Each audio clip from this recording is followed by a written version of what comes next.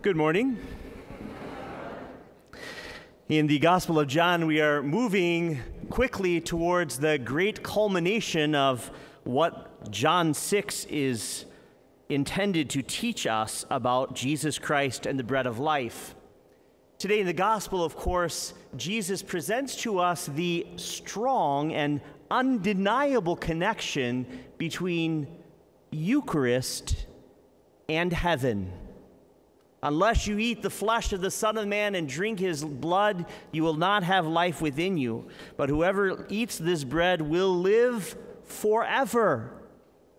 Whoever eats this bread, whoever receives this gift of Holy Communion will live forever.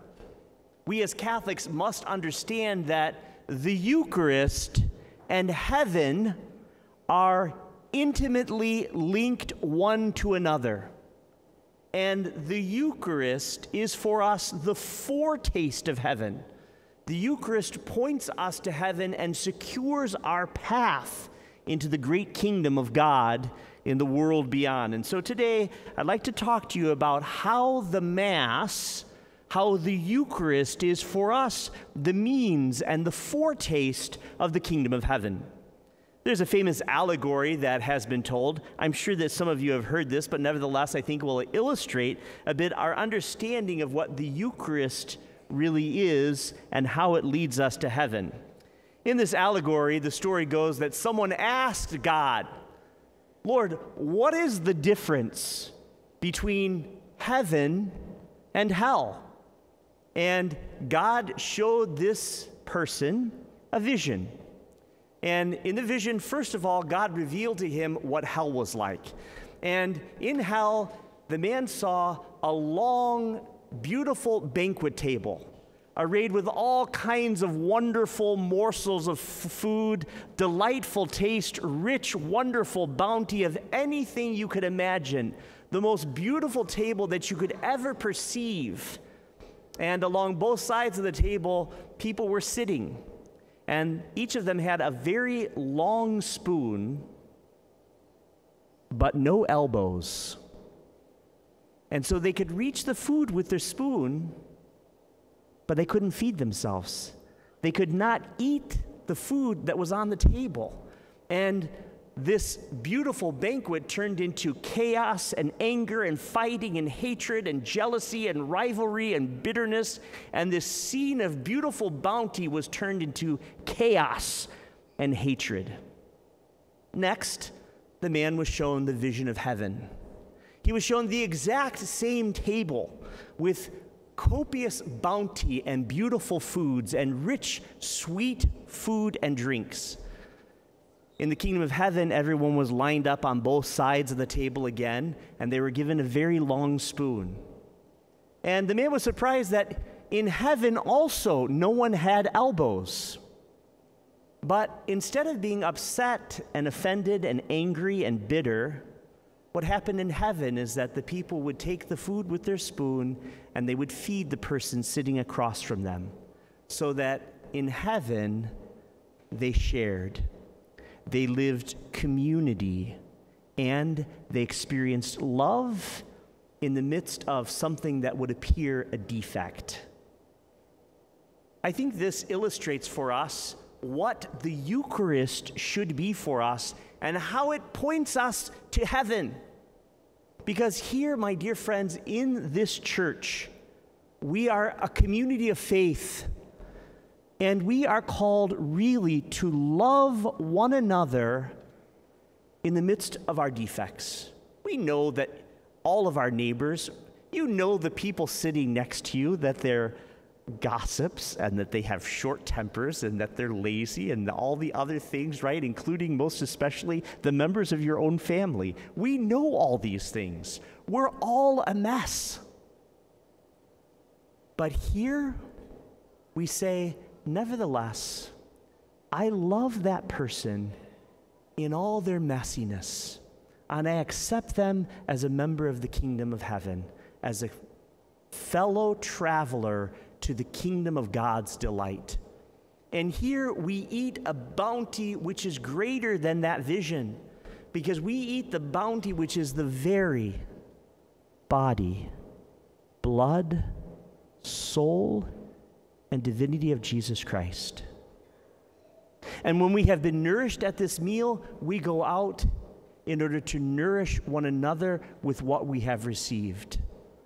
The Eucharist points us to heaven, to true community where there is no sin, to true love where we really accept everyone, one another in perfect harmony, and where we commune in the banquet, which is the very banquet of God's presence forever and ever. This church should be viewed by us as the antechamber to heaven. It's like, here we are in this church, and we're just waiting for the door to heaven to open so that we can enter in. And in fact, it does open. Every single Sunday, the door to heaven opens in, and although we are not necessarily allowed to enter, heaven comes down into our midst, and Jesus places himself on the altar in the hidden form of bread and wine. This antechamber every Sunday is truly open to the reality of heaven.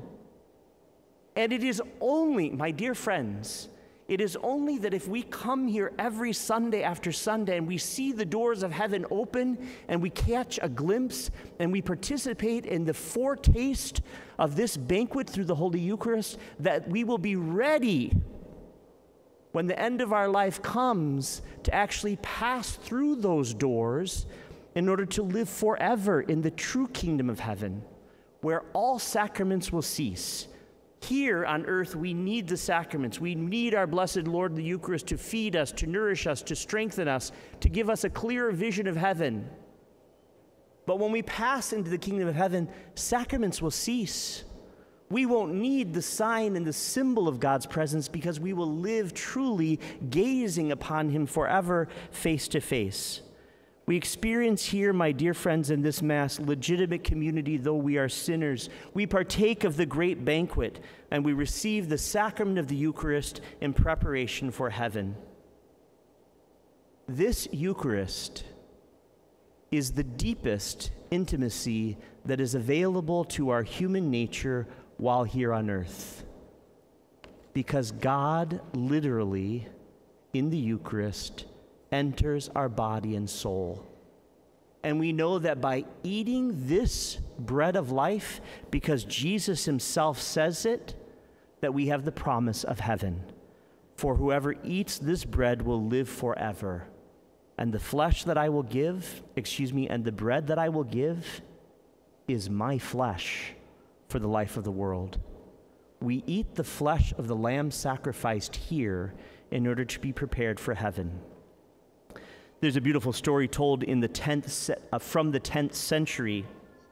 Apparently, the leader of Russia, Prince Vladimir, desired to know God. This is a true story. He wanted to know who is the true God.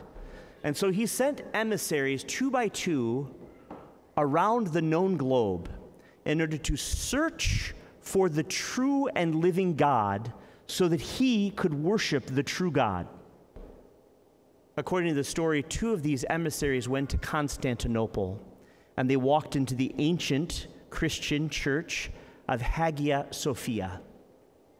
And when they walked into the church of Hagia Sophia, the divine liturgy was underway. Mass was taking place. And they were so overwhelmed with the experience of participating for the first time in the divine liturgy of the Holy Mass that they went back to Prince Vladimir and they said to him these words: "When we entered the Christian church, it was so beautiful. We did not know whether we were in heaven or still on earth." When Prince Vladimir heard these words, he was convinced of the truth of the Catholic Christian faith. He became a Christian, and with him, the entire nation. He saw, and the emissaries saw, that what we do here points us to heaven.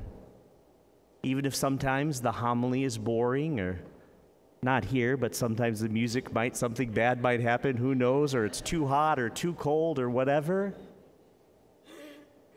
with all the weaknesses of our humanity present in the liturgy, my dear friends, here we have a foretaste of heaven.